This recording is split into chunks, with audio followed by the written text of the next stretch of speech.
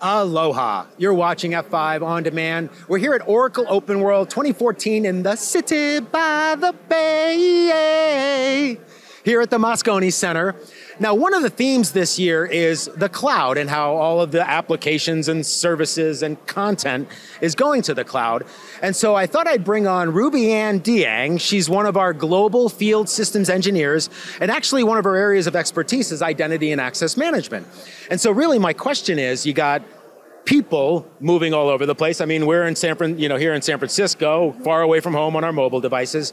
And then the content itself is no longer static within a physical data center. It's moving around the globe with the cloud. Yep. So how do organizations try to match up the right person to the right stuff when everything's moving on both sides? Right, so you present a challenge in that there are multiple applications within the cloud. Users are using their mobile devices, they can be anywhere. So what that means is that there can be multiple directories, one in-house, and then one in the cloud, at minimum, which means that if a user were to leave that organization, it might be a security risk because their user account and passwords may not get deleted across, all those apps that reside within the cloud. Also, that user would have to memorize multiple passwords if they're accessing those applications. So I actually read a statistic that there's I can't remember the exact number, but something like a quarter of the employees out there are, after they've left the company, they're still able to access internal resources. I can't imagine that being good for a business. Right, exactly.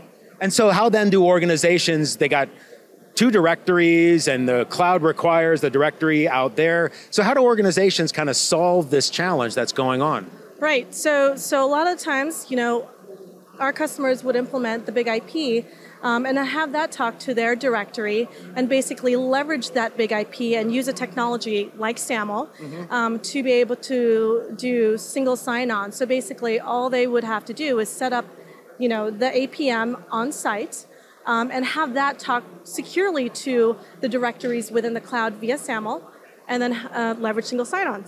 And so the steps then is the individual would still go to their big IP or the URL, I should say, really, the URL that they know to get access. And from there, because of the SAML implementation, we're able to more or less vouch for them when they get redirected to the SaaS application. Exactly. And based on that information, the tokens and such that are passed back and forth, the SaaS application knows, oh, you're this guy and you get access to that stuff. Right, exactly. And the issue that was presented earlier, when that user leaves, all the organization has to do is now delete that account on their on-prem directory. The single directory, and then it'll populate out. You won't be able to get in anymore. Right, exactly. And so I can imagine that's probably much less of a headache for administrators out there, still being able to just manage that single one rather than multiple ones out there. What other benefits might there be? Well, as I said earlier, single sign-on. So that user doesn't have to memorize 3, 4, 5 passwords. When we have to memorize that, we tend to make our passwords simple. Yeah. So that can present a security risk as well to the organization.